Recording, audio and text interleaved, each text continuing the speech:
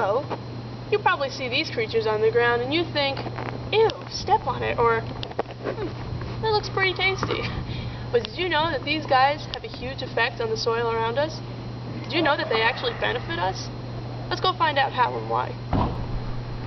Earthworms are a type of macrofauna that can reach into the numbers of 10 to 1,000 per meter squared. They feed mostly on plant detritus and soil organic matter.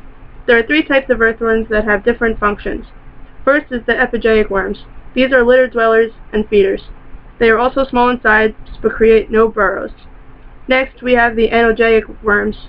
These are rich soil feeders. They dwell mostly in the A horizon and are very small in size as well. Lastly, we have the aniseic worms. These are the largest in size and they are considered soil dwellers. They feed on litter and soil and they create very extensive vertical burrows.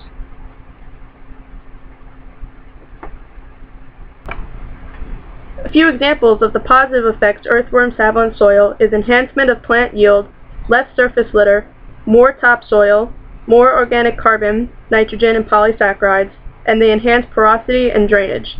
This means they help water flow through the soil. Their other roles in soil include decomposition, transport, and mixing. So now that you know a little more about the role earthworms play in our ecosystem, you'll think twice about stepping on one or maybe even eating one.